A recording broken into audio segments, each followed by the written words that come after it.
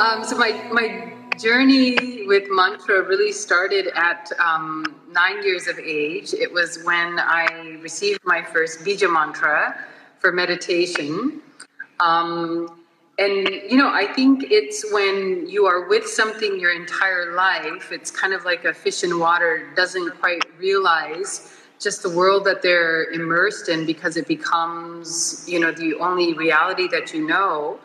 And it wasn't until I, you know, went first into neurology and then started to study Ayurveda and then dove deeper into my understanding of the ways in which mantras affected biology in terms of reducing blood pressure, reducing neurotransmitters associated with stress, and also just helping for, you know, symptoms like depression.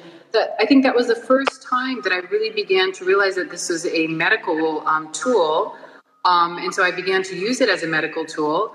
But as I'm now going into what I feel is the next dive in here in India, with the research and the excavation we're doing of the Siddha medicine records, it's the first time that I'm appreciating that mantra doesn't just drive biology, mantra drives reality. And so it's a little bit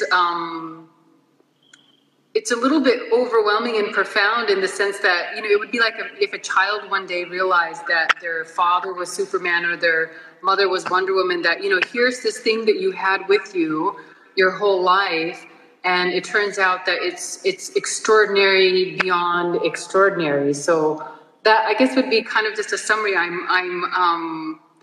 I suppose, falling in love with mantra all over again, but this time not as a child using it for stress management or as a neurologist using it as a medical tool. I'm falling in love with it both as a scientist piercing into quantum biology, but as a human being piercing into the fabric of my own reality. So that's a summary. That's great.